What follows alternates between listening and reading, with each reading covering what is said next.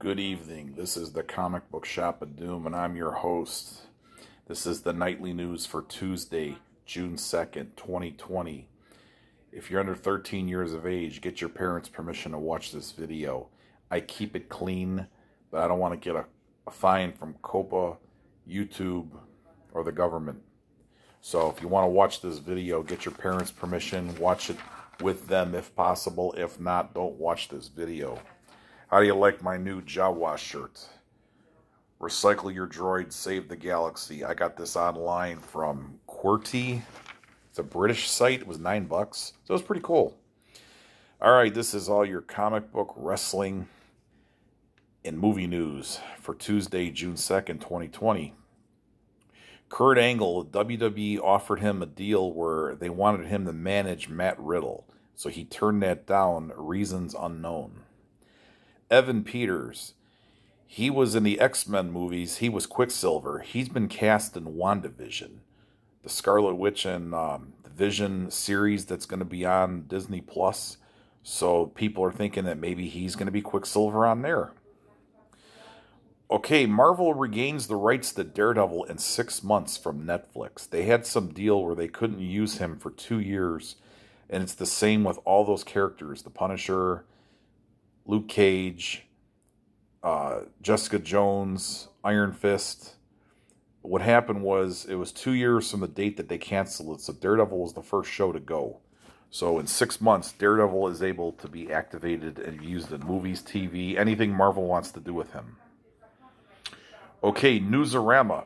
This was a good site. I haven't gone to it recently a lot because I kind of could see it was dying off. Well, it's been integrated into this other company called Games Radar. So they shut down and abandoned their website URL, and their archives have been wiped out. So all those years of comic book updates and stuff gone. The ad market is down in the gutter, so that's what happened. And their parent company just put them in as a section on a gaming site called Game Radar Plus or something. Okay, the real Godspeed is going to show up in The Flash Season 7 to fight Barry Allen. Okay, there's an auctioning house that's auctioning off. I never knew they made this. There was a Batwoman movie. It's a Turkish movie. So the old deal with the old Turkish movies is they were always ripoffs of American movies. There's a Turkish Star Wars out there. Watch that. It's funny. It might even be on YouTube. But there's a Batwoman movie, and they have a poster for it, and it's for sale.